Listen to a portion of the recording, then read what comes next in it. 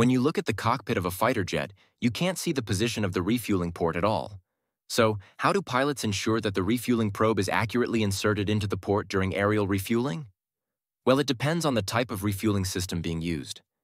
Currently, the most common types are the flying boom, hard tube, and the probe and drogue, soft hose systems, which is the more traditional soft hose method.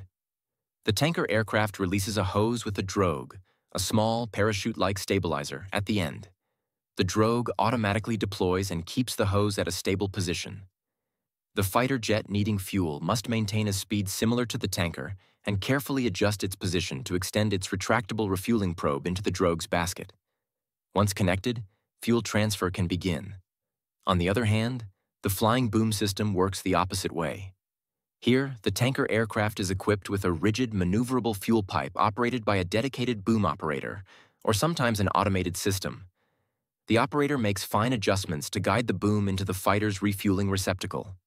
Therefore, in the case of hard tube refueling, the pilot of the receiving fighter doesn't need, and isn't expected, to see or monitor the refueling port at all.